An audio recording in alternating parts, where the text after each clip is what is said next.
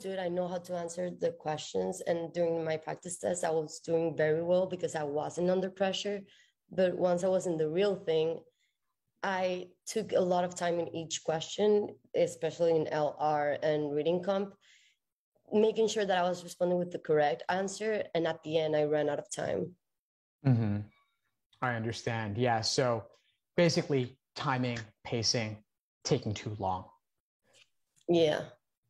Do you notice trends in certain question types that give you difficulty? No, I was just making sure each one of them was responded correctly. And I was like double checking the wrong answers, thinking to myself, why is this wrong? Instead of like, why is the right question correct? Mm-hmm. And what's your overall accuracy rate on an LR section, would you say? I missed about 6. Pretty good. I mean, that's not a terrible score. It suggests that you already have a strong foundation. Yeah. It's really rather just that you're getting difficult questions wrong because they're difficult. Yeah. And I think I didn't do well under pressure. Mm-hmm. What does your review process look like? I'm trying to do the Socratic method and just like writing pages long and like just one answer, trying to see why the correct answer is right and why the wrong answers are wrong and what drew me to the correct answer or the wrong answer. Just like thinking about my mental process on how I'm responding to questions. Right, right. And how many questions would you say you've reviewed in this way? About 20, 25.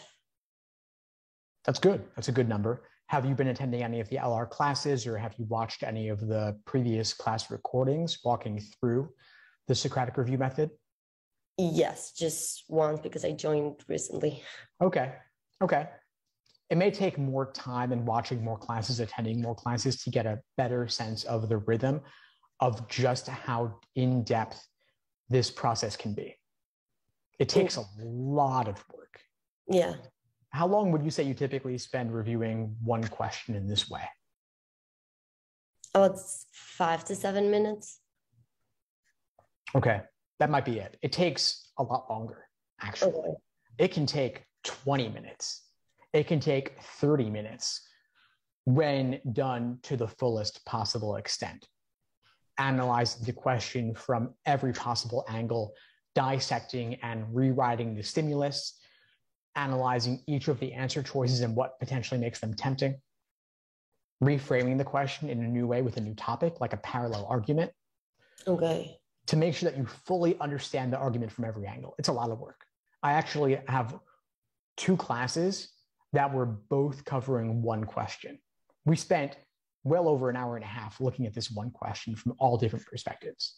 Okay. So I'll send you the links to those classes so you can get a sense of just how much we can squeeze out of that question and the different things that gave people trouble about it. But it takes a lot of work.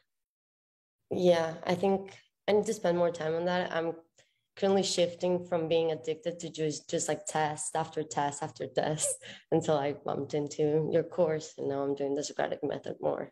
Good, good. Well, you're on the right track. I mean, that pattern of taking test after test and looking at the results, it's one that's very hard to break out of. And it ends up just with a lot of wasted time, a lot of practice material that you've burnt through without getting all the value. And so I'm glad that you've shifted to this approach. Let's just see how far we can take it. Yeah.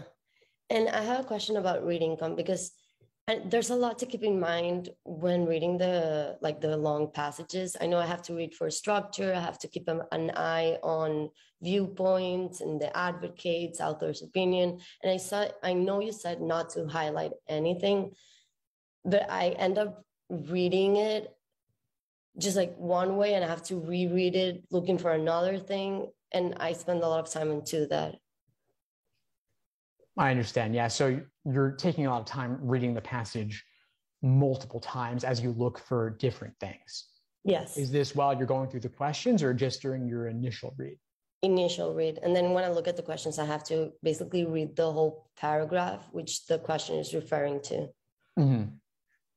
Okay. So my suggestion would be that during your initial reads, you focus mainly on identifying the author's opinion. Okay. That's it. The author's main point is their opinion is the primary purpose, the reason that they wrote the passage. Aim to walk away simply with that, and then note where the details and the supporting examples are so that you can go back and find them when you need them. Not by highlighting them, right? Just in my head. Exactly. Yeah, okay. Highlighting can take a lot of time, and on the online LSAT, the highlighting tool isn't that great. It doesn't work that precisely. So I wouldn't suggest using it much. Okay. Okay, because I was really trying to keep an eye on everything, like from the advocates, like strong words, strong evidence, and the different viewpoints. And I ended up just guessing on the fourth passage because I couldn't get there. But it was the shortest one at least. Yeah, that's good at least. But my suggestion would be overall, I think you get this, is to just not try to take in everything on the initial read. Focus on that main idea specifically. Okay. And then just note where the other things are so you can find them when you need to, when you're going back. But I wouldn't aim to digest everything on that initial read. It's too much. Okay. Okay. And I have about 4 weeks from now till the November one. I don't know what my strategy should be. Should I do like full test a week and then the rest of the days just reviewing them? I would say, yeah, 1 exam per week and review in depth. Possibly 2 exams per week. What's your schedule like non-LSAT related? What else do you have going on? I'm currently unemployed, just focusing on the LSAT and applications. That's great. You have the time to really make a lot out of this process. So then I might suggest doing 2 exams a week and reviewing in depth. And then attend the classes on LR in particular, watch the class recordings on LR, if that's your main area. Also take a look at some of the reading comp deep dive classes if reading comp is an area that you want to spend a bit more time on. No, yeah, reading comp is my worst area. LR is the most frustrating one because I know all the basics. I know how to respond to questions if I have time, which I don't. And that's the thing.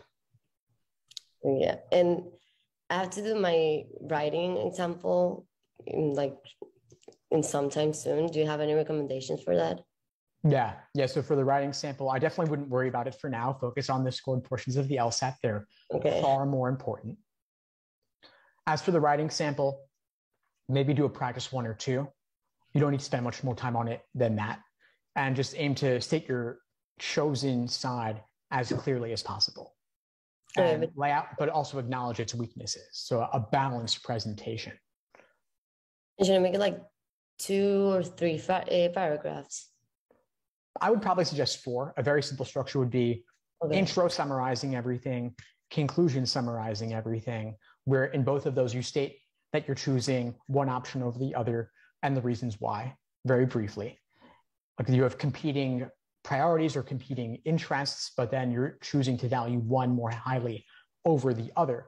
And then in your body paragraphs, you acknowledge the strengths of your side, the weaknesses of the other, and then the weaknesses of your side and the strengths of the other, but then conclude that the strengths of your side outweigh the weaknesses. Okay, and should I mix them, like both the sides in one paragraph, or just focus like 1 paragraph on the strengths and the weaknesses of that option and why should we pick that option? Or just like kind of talking about both interchangeably? Like, I would probably talk about both interchangeably, but that isn't as important as just being as clear as possible about what you're choosing and why. Okay. Yeah, I'm a little nervous about that. I get that. I mean, do 1 or 2 of them and you'll be fine. And I have some recordings in the course covering the writing sample as well. Okay. Like full-length class recordings where we walk through writing samples. Okay. Yeah, I will take a look before I do the writing example. And I don't know why, because I know the difference, but I struggle between recognizing the necessary versus the sufficient theme. I know where they ask me directly, but I don't know how to recognize necessary versus assumption in a passage where it's not clearly stated. It's based on the wording in the question step. So necessary assumption questions have words and phrases synonymous with necessity, like depends upon, requires, and assumes. Sufficient assumption questions have words and phrases in the question stem synonymous with sufficiency, like allows, enables follows logically if assumed and properly inferred if assumed. That's the very, very brief summary of those differences. I actually have a few workshops covering that as well. I'll send you the links. Okay. Okay, no, but like, yeah, but what I mean, it's in the passage. I don't know which one is necessary. Oh, you mean conditions? Yeah. Yeah, exactly, conditions. Okay. Okay, so for conditions, there's indicator words that we cover in the foundational section of the course. I would make sure that you drill the indicator words and know them inside out. Yeah. And then you ask yourself which one is requiring the other. Okay, yeah. Because I have a list of your vocabulary and it's long and I try to like remember it, but it's hard work. This is one of the few things that I would drill or make flashcards about. Okay. And would you suggest while like practicing LR, should I like highlight the vocabulary, like strong words, to keep an eye on them on the real test? Like train my mind to keep an eye on those keywords. Yeah, you want to know them like you know any words that you use in everyday life. Yeah. Like you want to be not like you have to, you drill them at first till you memorize them, but then it should be that you could come up upon them in any context and you just know them. Yeah. No, I mean like when they use everyone, all, or like strong words are definitive to the answer. Mm-hmm. And that I didn't know that it was that important in the answer. When they say all and then you have an answer that says none, because it's like the opposite. That's sometimes why I struggle, because I used to pick up answers that would say most when the stem is about all of them, and most is not like the opposite or the same as all. Yeah, you're right that those are important words to pick up on. And so most is like a quantity word as well. Yeah. So I would make sure that you're good in all the quantity words like few, some, many, most, all, several, everything like that, because it does affect the degree of strength. Exactly. So now I'm reading mostly trying to recognize those words, but then I miss on other things.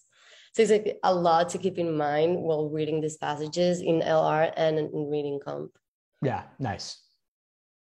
Okay. So yeah, I think that answers my questions. This is really helpful. Great.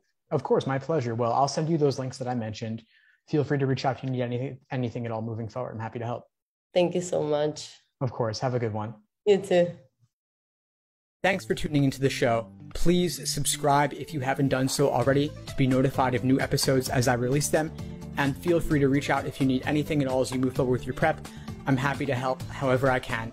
In the meantime, I wish you all the best and take care.